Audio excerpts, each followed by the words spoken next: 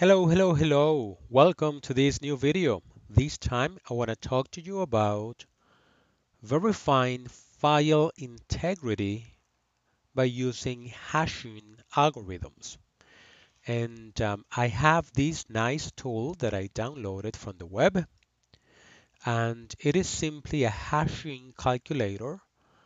As you could see here, there are different hashing protocols. You see MD5, MD4, SHA-1, so on and so forth. And what I like about this tool is that you have many of the most common protocols in one location instead of verifying each protocol at a time if you want to do that.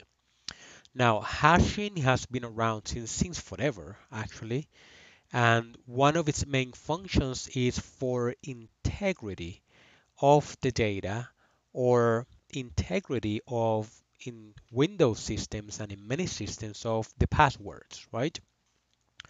But you can also use it to verify the integrity of any file. What do I mean by that? So let's say that we have a file here. This file, this is private, and let's call it a contract or anything else or an executable, anything you want to verify the integrity of. So what you can do, you open up the app, you look for that, search for that, and this is my file. And when you click on calculate, that is going to generate a, um, a hash sum for that file. And in this case, it is for SHA-256, or you could do one for SHA-512, right? So you have this information. So how do you use it? Well, in this case, what's going to happen is this. If this document is modified in any way, this hash function, once calculated, is going to be different than the original. So let me just copy this right here real quick to a new file. So I'll show you. Uh, right, so let me come here. This is 256, and this is 512.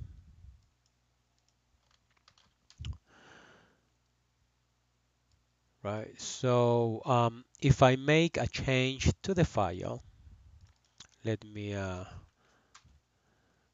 let me just do this. This is not private or anything else, right? Even one character will change the integrity. So I'm just gonna save, close, and I run the same calculation on that document. You'll see that the hash sum changed. So this is for 256.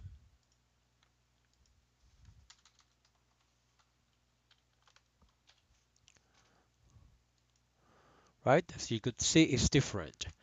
So that's one of the ways you could use this, right, to verify the integrity.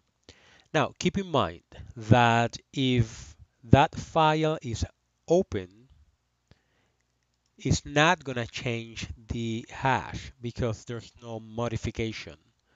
If you copy something or if you copy the file, let me just close this, to a new file, right? That is not going to change the integrity of the file. So you could use that if you want to upload or post um, files on your website, and then you would like to make sure that you also post the hash sum of the file so that when people download it, they'll verify the hash to make sure that the file has not been modified. So that is what you find in different places. For instance, when you go to Kali.org, if you want to download Kali Linux, you'll notice that when you come here, you can check the hash sum for that file. So when you download the file, you can run the application to verify the the hash. If it is different, it means that that file that you downloaded is not the same file that they posted originally, or they haven't updated this right here. So that is a way for you to verify the integrity of files.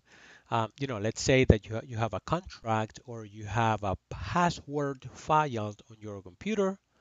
Why would you have a password file? That's beyond me. But I've been in this business for a very long time, so I've seen many things. Um, so protect the integrity of the file by creating a hash. Always remember, hashing is not going to do encryption. It's not going to protect your files against changes, but it's going to protect the integrity by showing you the original state of the file so that you can compare that in the future. That's how one of the many ways that you could use hashing as a best practice in your network, in your organization.